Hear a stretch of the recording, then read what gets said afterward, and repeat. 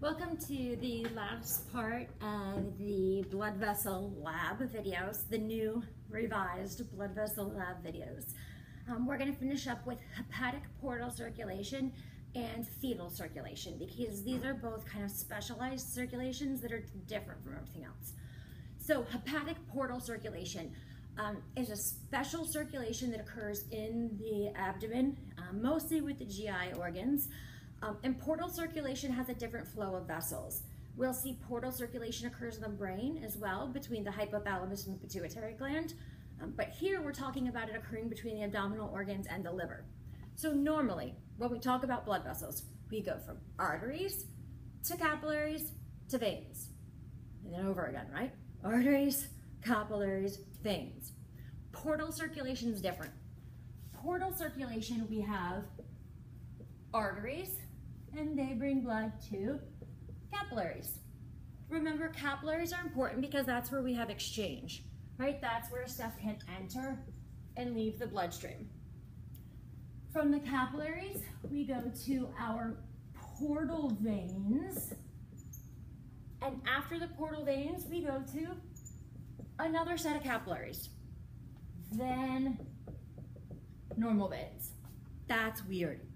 Look, we have a capillary bed interconnected with another capillary bed, and the portal veins just connect them to each other. So portal circulation connects two capillary beds to each other. Again, this is weird. This is not the way blood normally flows. So why do we do this? Remember that capillaries are the only place where things can enter and leave the bloodstream, right? Nothing enters and leaves from an artery or vein. So let's look at where these capillary beds are. These initial capillary beds are found in areas like the stomach, the spleen, and the intestines. The spleen, that's where we clean out like old, worn out red blood cells. Remember, we break the hemoglobin down, we get all that nasty bilirubin that we need to clean out of the blood, right? So we get all that, those wastes and all that stuff into the blood via these capillaries, the spleen. The stomach, the intestines, like the GI tract, that's where we absorb a bunch of nutrients. So we have tons of sugar and amino acids and fatty acids and vitamins and electrolytes and minerals. All this stuff gets absorbed into these capillaries in the intestines. So essentially what we have in this blood that's coming from the first capillary bed is blood with a ton of stuff. And a lot of that stuff's good. A lot of it we are gonna store and use, it's nutrients. But that blood has way too much stuff for general circulation. We cannot use all of those nutrients right now. We need to store them until later. And we utilize the liver to do that, right? Remember, the liver converts glucose into glycogen, and then we store glycogen in the liver. The liver makes plasma proteins. So we utilize all these amino acids to make plasma proteins in the liver. From the spleen, we picked up all the wastes, right? The bilirubin. What cleans it out? The liver. So we need to get this blood that's got a bunch of junk in it and get this blood over to the liver. So the portal veins do that. The portal veins collect the blood from all these areas, the spleen, the stomach, the intestines, and they shuttle that blood over to the second capillary bed, which is in the liver. That's where we process all this stuff. We essentially clean out the blood, we store the extra nutrients, whatever, and then the blood leaves the liver in regular veins that just go back up to the inferior vena cava, up to the heart, regular circulation, because we've processed all the extra stuff. Okay, so that's the point of portal circulation. Now let's look at the actual vessels. The portal vessels are typically identified on models by like a different color. They're frequently this kind of a like purpley color or kind of a mauve color. Let's see if I can zoom in.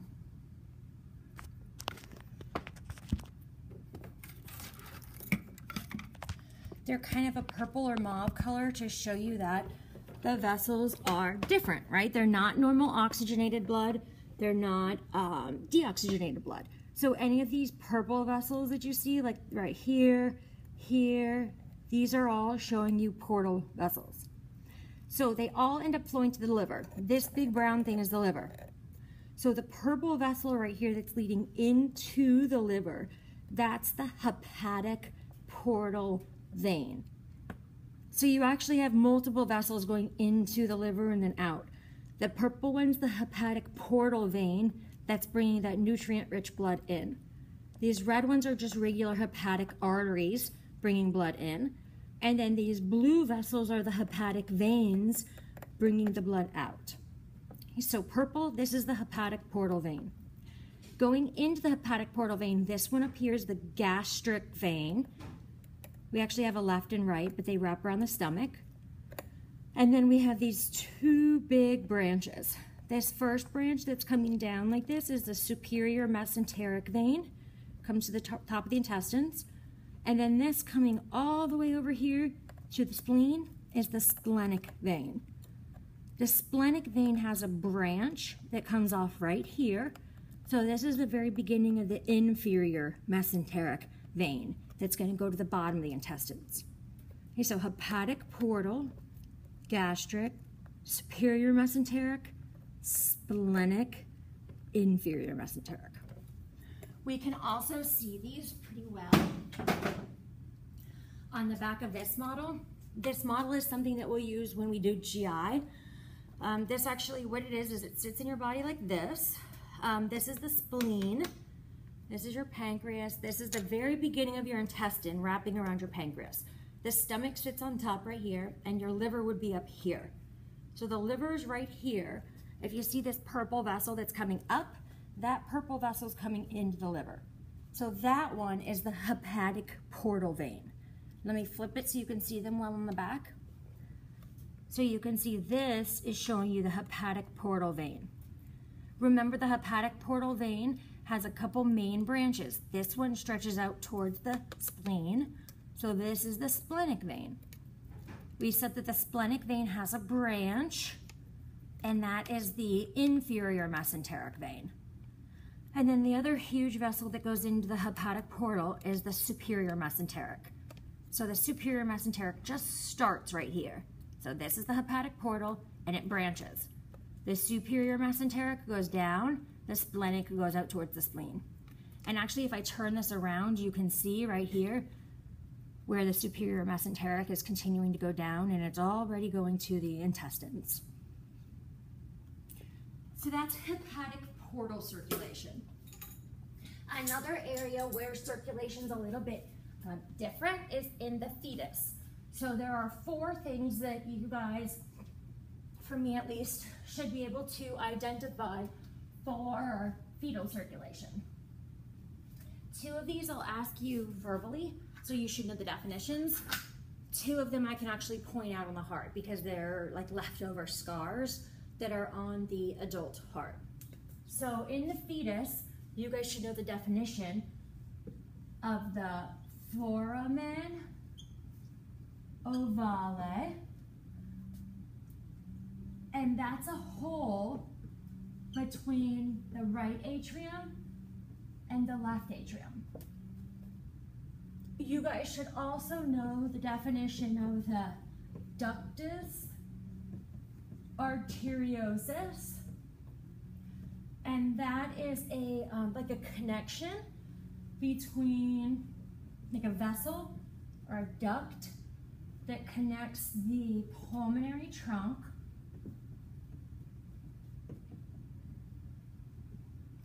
and the aorta. Again, this is in a fetus. Why, right? Why? A fetus does not oxygenate, right? The fetus is living in water. The uterus is filled up with water. So the fetus does not breathe. It doesn't oxygenate its own blood. The mom sends oxygenated blood to the placenta. Then that oxygenated blood travels through the umbilical cord, right, through the umbilical vessels, and goes to the baby. The baby does not have to breathe to oxygenate its own blood. So there's no point in pulmonary circulation, right? When the blood goes into the right side of the heart, we have no reason to bring it down to the right ventricle, pump it out through the pulmonary trunk, and send it to the lungs. It already has oxygen. So we just want it to jump from the right side over to the left side so we can send it out through the aorta into the body. we've got two bypasses that we do that. The first is the foramen ovale. So that's a hole, there's a hole like right here in between the right atrium and left atrium. So the blood that comes into the right atrium can just jump right over to the left side to go to systemic circulation. Now, not all the blood makes it through. Some actually goes down to the right ventricle. So that's where the second bypass comes in, the ductus arteriosus. The ductus arteriosus is a little like duct or a little connection that goes from the pulmonary trunk to the aorta. So there's another connection here. So whatever blood actually makes it down into the right ventricle and gets pumped out through the pulmonary trunk will go through the ductus arteriosus, up into the aorta, and then get sent out to systemic circulation. Now, once the baby's born, these should close up. They should not be open in an adult because an adult does need to breathe and does need to oxygenate their own blood. So these close, but we do see little scars or little kind of leftover areas on the heart where we can identify where these used to be. And these are what I will ask you to identify on the actual models. So the foramen ovale becomes the fossa ovalis. Think of it like a fossil, right? It's old, left over. So the old leftover scar from the foramen ovale is called the fossa ovalis. So in the adult heart, if I open this is the atria, right? This is the other one. If I open them up, and you can look in between them, so like right there, that little hole, and if I turn it, you can see the side of it. Those holes are where the foramen ovale used to be, right? So that closes when the baby needs to breathe its own air and oxygenate itself, so that the blood does not cross between the atria. But we're still left with this little hole, this little, or kind of depression rather, this little scar. That's the fossa ovalis. The ductus arteriosus, the vessel or the duct that connects the pulmonary trunk and aorta, shrivels up, tightens up, and it becomes the ligamentum arteriosum. Okay, like a ligament between the arteries. Ligamentum arteriosum. And I apologize, it's not actually shown on this model. Very rarely you'll see it shown on models, but what you'll see is right in between, like right here, between the pulmonary trunk and the aorta, you'll see like a little white connector. You can kind of see a really thin line in here. See that white line?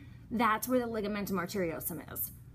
It's shown as like an actual thick white tube in some models, but it's really difficult to see on these ones. You can kind of see that white right there. That's showing you the ligamentum arteriosum. Hey, please post if you have any questions whatsoever. And as we go, I'll start to redo some of these original lab videos that were a little rough in the beginning. So let me know if you have any suggestions or requests or recommendations, and I'll try and get those in, okay? All right, good luck.